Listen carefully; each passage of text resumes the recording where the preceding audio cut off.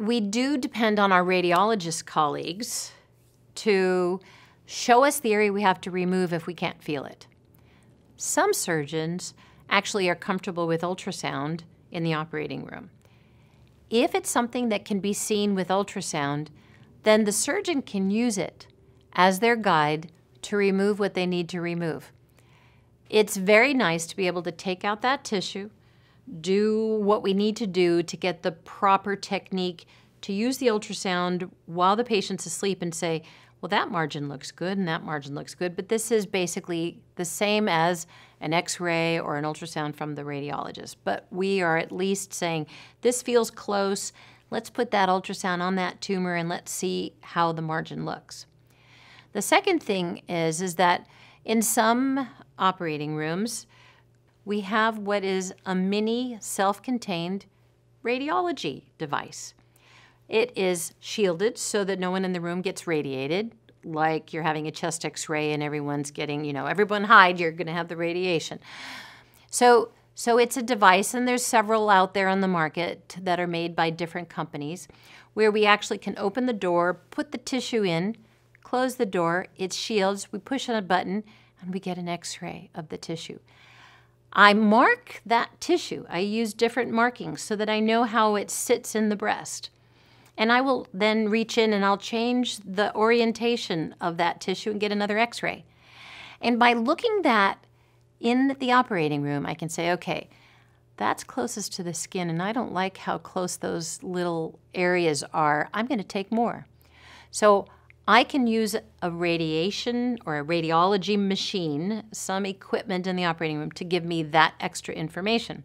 The third thing that we can do is that we can actually get the pathologist to cut it up. That's only as good as what you can see grossly. They cannot do that frozen section that everybody says, well, let's just freeze it. They can't freeze it as well. There are some institutions in the United States that have different techniques but are unable to be done in other institutions because of just how they do what they do.